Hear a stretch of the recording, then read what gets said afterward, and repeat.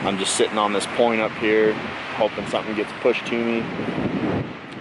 It's a decent play for the opener, but after the opening warning, the success rate of this play right here goes way down, so I'll be after him in the timber a little bit. But wanted to try this move, this little pinch point for the first day, but holy cow, it's cold, it's bitter. You can tell by my eyes, I did not sleep enough, but it's good to be back on the Utah OTC. It's gonna be a fun week, so let's go try and punch a bull tag.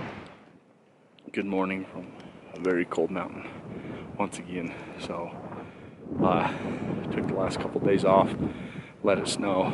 This camera's gonna die, but I'm back here again. It snowed a bunch, hiking in these trails and looking for tracks. So we'll see if we can turn up some bull stalk today. I'll switch the battery out in this camera so you guys can follow along, but I look really cool right now. All right, you guys, so I walked all the way out of there. Never did get into any elk, but then I got out of there and there was a guy stuck and I helped pull him out. And as I was stopped helping pull him out, my buddy Donnie stopped and he's like, dude, I just glassed a big bull and calf. I was gonna go after him, but my truck's having problems, so I'm gonna go to town. And he told me where they were, so I now am headed in as fast as I can go. It's a long push over there and it's only like 2 hours till dark, maybe 3, but I'm gonna haul butt and see if I can't get over and get on this bull before it gets dark.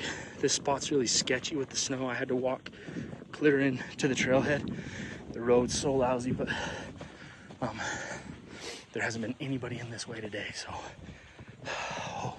cross my fingers that this works out. But I got like at least 3 mile push across here, so I gotta hurry. Found some elk. There's like 3 or 4 bulls, 10 to 15 cows.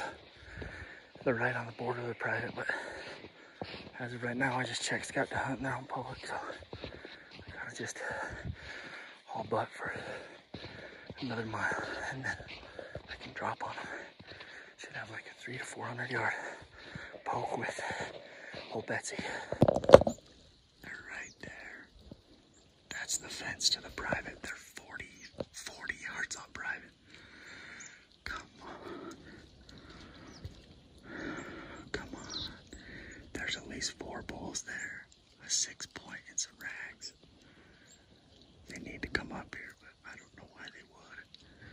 Maybe there's another bull over here that will come down to him, but I'd have to shoot him like right in there before he got over there. But man, I can't win for losing on this. Maybe they'll come over here. Maybe I can cow call one in. We'll see how desperate we get. Guys, we got one more shot at this.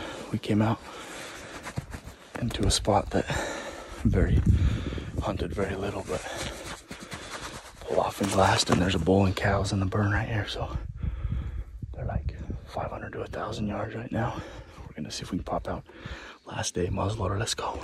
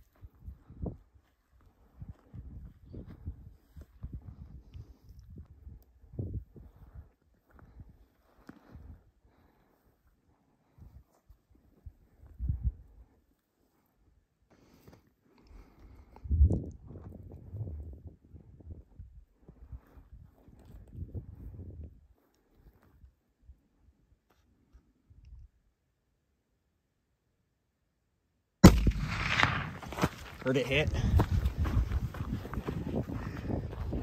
Okay, hitting again. Is there another spike in there? Oh, there's a big bull. Did you hit the big bull? No, I shot the spike.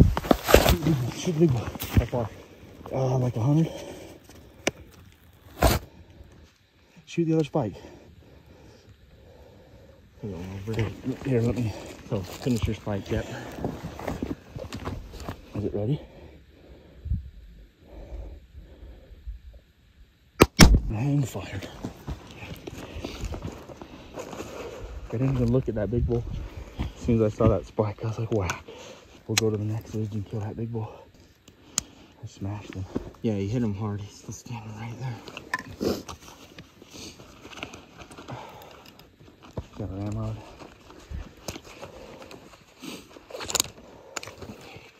I dumped half my powder on the ground.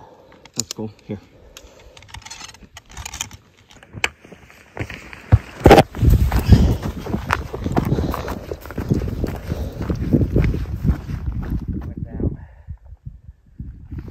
Yeah, let's get up to him and kill him.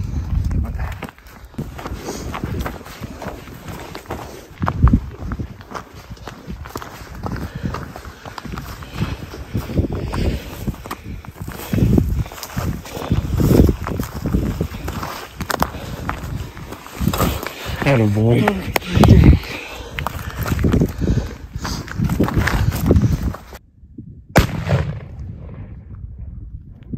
There you go. There you go, buddy. Reload that gun.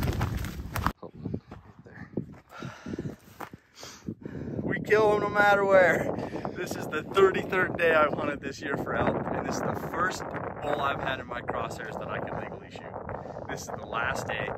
We came out on a last-ditch effort, and I got so focused on this spike bull when we walked in that I didn't even shoot the 5-point when it was with them. But to me, a spike and a 5-point, they're both just bulls.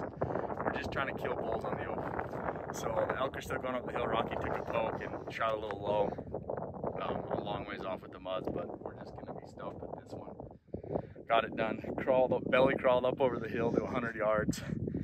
I don't know how far it was. I guessed 100. I held that on him and whacked him right in the shoulder. And he bopped around for a minute. He was dying when we got up and put one more in him, but I cannot believe that just happened. We're leaving for Colorado tomorrow morning, our season, our Utah season. This is the last day, and I didn't want to get out of bed this morning. I'm so glad. Look at that bull, buddy. Look freaking foaming out the mouth. Oh, he's induced by, just like my last spiker. That's the first shot right there.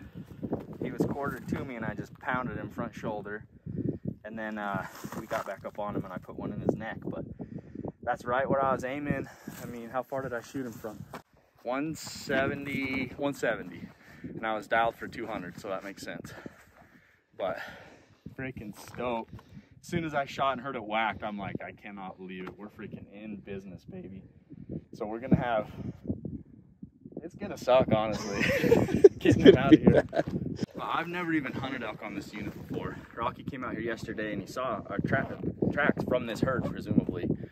And we were just trying to find them, and we glassed them up right before they ducked over the hill out of the wind. And we were able to, I mean, we stalked in from 1,000 yards and got to 170 and put the smack. So I'm super excited to not be eating this tag and to be keeping my numbers up on the open bull. Crazy, dude, that's crazy. We're so freaking lucky. Now I don't have to buy a bull tag for Colorado because I got a full freezer. I still might, but that's what it's about, folks. Open bull, baby. Yes. Call Troy.